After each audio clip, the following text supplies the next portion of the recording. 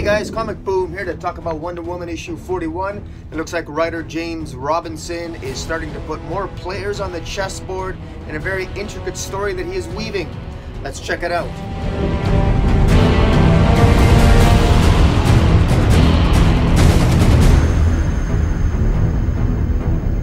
Yeah, 41, wow.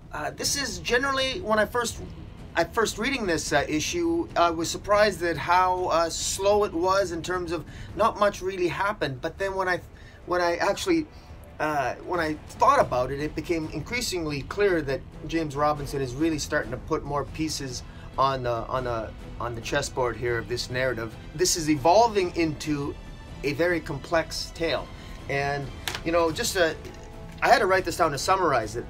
These are all the players so far that we've had in James Robinson's tale. I gotta give James Robinson credit because he's taking pieces from Greg Rucka's Rebirth Wonder Woman run, that first 25 issues, and he's really using bits and pieces from that, and he's really building on that narrative. And in particular, he introduces in this issue Veronica Cale, and it's funny because I was talking about her last issue that I was really she was a villain that I could respect, because I think that Wonder Woman actually owes Veronica Cale a debt, that Wonder Woman is too much. For whatever reason, Wonder Woman is a bitch to Veronica Cale, despite the fact that it really is Wonder Woman's fault and the Amazon's fault in many ways that Veronica Cale's daughter was lost to Themyscira.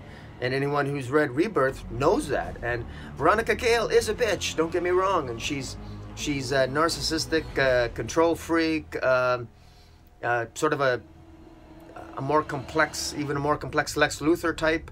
But nonetheless, her motivations and her love for her daughter are very, very clear. But in any event, so far, I just want to give a quick synopsis of, I'll try to give a quick synopsis of what James Robinson has built so far, leading into issue 41. We've got a villain. It starts off. We thought this was just going to touch upon who is Jason, Wonder Woman's brother, but it's much more complex than that. We are introduced to Jason. Jason disappeared last issue. We discovered that Jason was, like Wonder Woman, an offspring of Zeus. That Darkseid here was killing off all of Zeus's children in order to get his energies back to grow from a baby into a teenager, and that's what he did. He did that with the help of Grail, flowing out of Darkseid War. He ends up killing Zeus, which brings him from teenagehood into adulthood. He also has a base in the Amazon jungle, where Darkseid is acquiring various artifacts from around the globe, relics as he calls them, in order to create what we discover is a portal into Themyscira. He wants to take over Themyscira because he's got some plans that involve the Amazons, and that's very, very interesting. He doesn't care about Earth. He wants to get to Paradise Island. He wants to get to Themyscira. So there's something on Themyscira that he wants, and what could that be that hasn't been revealed yet? One would imagine it's got something to do with the Amazons, but what's interesting is that we know from Greg Rucka's run that Themyscira is cut off from the rest of the world. No, even Wonder Woman can't really access Themyscira anymore. That's the price she paid in that's the price that the Amazons pay in sort of keeping Ares sort of locked away in his other realm there. So the Amazons in many ways are sort of the gatekeepers of keeping the sons of Ares, Phobos and Deimos at bay. And in any event, that's also where Veronica Cale's daughter is basically trapped in, because Phobos and Deimos in Greg Rucka's run, they cursed Veronica Cale's daughter as a way to blackmail Veronica Cale and blackmailed Veronica Cale by saying, Veronica Cale, you're going to help us find Themyscira so we can free our father Ares. Well, again, long story short, they were successful in locating Themyscira with Veronica Cale's help, and Wonder Woman knew that Veronica Cale was being blackmailed, essentially extorted to using her vast billionaire resources to make life miserable for Wonder Woman, all with the goal, because she's being blackmailed by Phobos and Deimos, the sons of Ares, in order to locate their father and free their father.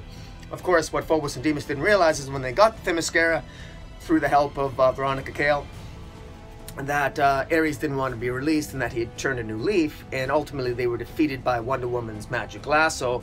And but unfortunately for Veronica Cale's daughter, Izzy was cursed. She's still the only way that Izzy could actually survive. She wouldn't survive coming back to man's world. They couldn't undo the magics that kept her there, so she's forever sort of trapped on Themyscira. But Izzy will like Themyscira. She'll be raised by Amazons, and she'll be raised in the Amazon way. Meanwhile, though, Veronica Cale is without her daughter. She had to return with Wonder Woman, so she returns back to our plane of existence, a bitter billionaire woman who doesn't like Wonder Woman very much and holds a lot of resentment.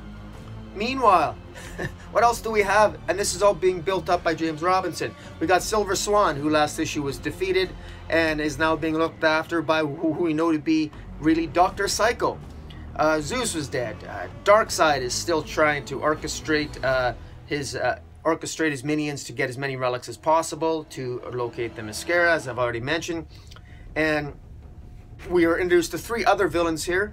In this issue, it appears that Wonder Woman is being distracted by 3 villains, which she believes were all, and out of all these 3 villains, these 3 new villains are Crimson Flame, the Blue Snowman, and Anglet.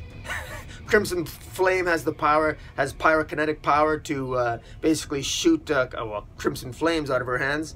There's the Blue Snowman, who is a tech-based villain that controls temperature and moisture, so that whenever this villain uses her powers, it shoots out what looks like blue snow, so they call her the Blue Snowman. And then there's a woman by the name of Berna Brilliant. How's that for a name? Berna or Bina or Berna Brilliant. Otherwise known as well, I think Berna Brilliant is the Blue Snowman, I believe. And then there's Anglet, who has the power to create spatial porters and time breaks. In any event, all 3 of these new villains were all women, and they're all being manipulated by Veronica Cale, who basically directed them to invade the state capitol in order to keep Wonder Woman busy. Now, why would she do that? That wasn't revealed this issue, but I strongly suspect that what's happening here is that Darkseid is working with Veronica Cale. Veronica Cale has never really forgiven Wonder Woman for the fact that she blames the loss of her daughter to Themyscira in Greg Rucka's run. I believe that she blames Wonder Woman for that, and I believe that she's working with Darkseid so that she wants to distract Wonder Woman, keep Wonder Woman from looking for Darkseid by having these fabricated little incidences that keep Wonder Woman busy. And as long as Wonder Woman's not looking for Darkseid, Darkseid has more time to find and orchestrate a way into Themyscira. And I believe that the agreement that Darkseid likely has with Veronica Cale is that if you help me find Themyscira, because you found it once, Miss Cale, you help me find it again, and I'll ensure that when I get in there, I'll find a way to get your daughter back to you, and that'll be the bargain. So now that hasn't been revealed here, but I suspect that Veronica Cale and Darkseid have got an agreement in that respect. And so Veronica Cale, by the way, she would not be afraid to deal with the devil like Darkseid. Veronica Cale went years being blackmailed and having to deal with Themos and Deimos, who were the twin sons of Ares. So she's used to dealing with very evil people. Now Darkseid is probably at the top of the heap, but Veronica Cale's no pushover, and she wouldn't be afraid to make a deal with Darkseid. In any event, this thing has really taken off quite well, and one of the quieter moments in this issue, James Robinson took a lot of time. The issue essentially has been criticized in some quarters for being slow going, in that it's basically Wonder Woman talking to Steve Trevor in an airport hangar, talking about her day, and she talks about her adventures. She talks about how her day was taking on these 3 villains that I mentioned, Crimson Flame, Blue Snowman, and the Anglet. And she talks about it, and they only give vignette images of what actually took place. And in some people's minds, you could perhaps criticize that and say, well, you know, James Robinson, you should really show it, have the artist show it, as opposed to just tell it in the words of Wonder Woman.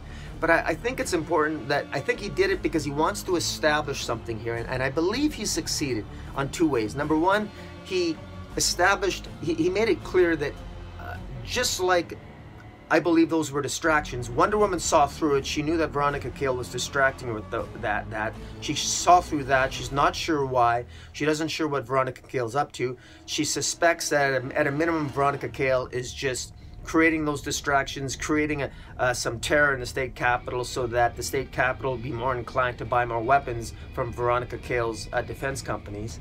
But that's a little bit too simplistic. But the other thing it did establish, it allowed us to get into the head and into the relationship between Steve Trevor and Diana. And it's quite clear that Diana and Steve Trevor, Diana doesn't really open up very much to Steve Trevor. It's very, very interesting that Wonder Woman, who seemed to be so open during Greg Rucka's run, is not very open here. This is a woman who will supplicate herself in front of the twin god of Ares and try to win over and supplicate in front of her greatest enemies and win them over with love and compassion. But for some reason, she's closed off when it comes to her personal relationship with Steve Trevor, and she even was quite resentful of Steve Trevor sort of pushing the buttons and asking her and trying to get into her head in terms of what's bothering her. And it's very obvious what's bothering her. Wonder Woman knows that something's going on. She can't get her hands on it. She can't locate. She looked through the Amazon jungle. She couldn't locate Darkseid's headquarters. She was distracted by the villains. Veronica Cale is up to something. She's not sure what it is. She just defeated Silver Swan the issue before. Jason has disappeared. She doesn't know where Jason, her brother, is.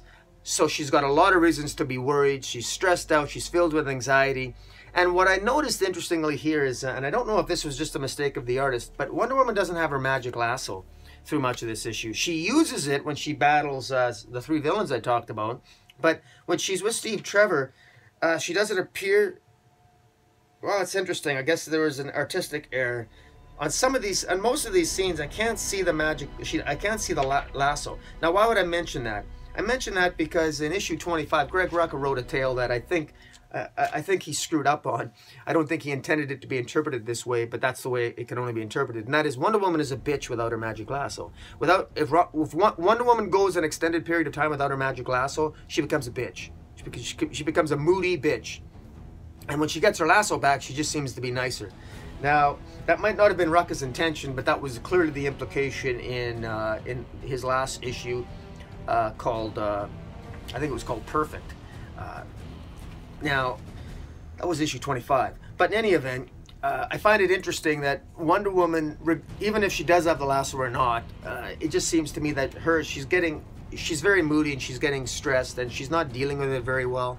And at the end of this issue, during her discussion with Steve Trevor, she runs into Jason.